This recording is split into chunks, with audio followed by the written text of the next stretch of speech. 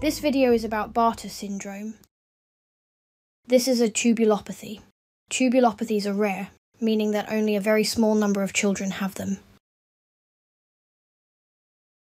In your kidneys, you have about 1 million nephrons. Each nephron is made up of a ball-like structure called the glomerulus and a long twisty tube called a tubule. There are different names for different parts of the tubules. Each part has a different job. What comes out of the end of the tubules is your wee. Tubulopathies happen when your tubules don't work normally. In Bartter syndrome, it's the thick ascending limb that is affected, and this can change how the rest of your tubule works. The job of your tubules is to balance the right amount of water and electrolytes in your body. Electrolytes is another name for salts and minerals. These come from the food you eat. Your tubules control what stays in your blood or what leaves through your wee. Having a tubulopathy can mean you lose electrolytes and water through your wee that you'd normally keep in your body, or keep too much of these when you don't need them. Both can make you poorly. In Bartter syndrome, too much of certain electrolytes, in this case mainly potassium and chloride, leaves your body through your urine. Think of it as tiny gates or doors in each part of your tubules that stay closed or open when they normally wouldn't. You also lose more water in your wee. Apart from balancing electrolytes and water, our kidneys get rid of waste in our wee. Electrolytes are important for helping control how much water is in your body, helping your muscles and heart to work properly, helping build strong bones and teeth, and helping your brain to work well. How you're affected depends on the type of tubulopathy you have and the age it affects you. Even two people with the same tubulopathy can be affected very differently.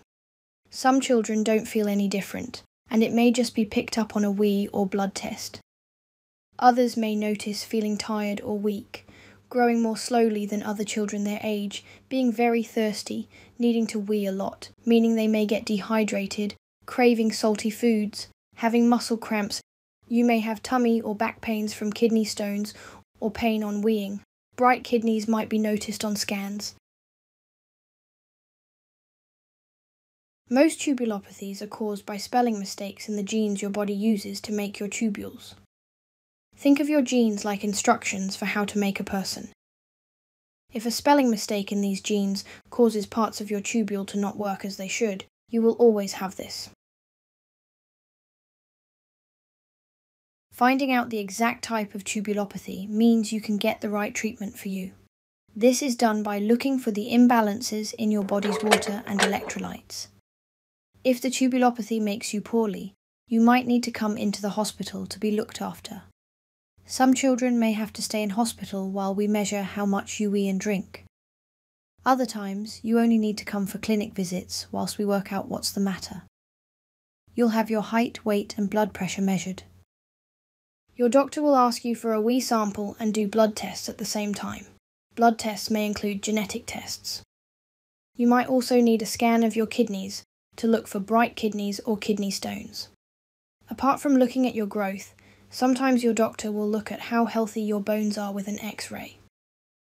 They may look at other parts of your body too, for example with hearing or eye tests. Your kidney team may ask you to drink more or change what you eat. You might become dehydrated if you're weeing lots of urine and can't drink enough. You might need medicines to help balance the water and electrolytes in your body. How many medications you take will depend on how much your kidneys are affected. You need to keep taking your medication. Without them, electrolyte levels in your blood could fall too low or become too high, causing heart rhythm problems. The amount of medicines you need may change over time to keep your body's electrolyte levels balanced and prevent problems. Where you're followed up will be discussed with you and your family, so the right team looks after you. You'll have regular hospital appointments and blood and urine tests. You'll get to know your kidney team really well.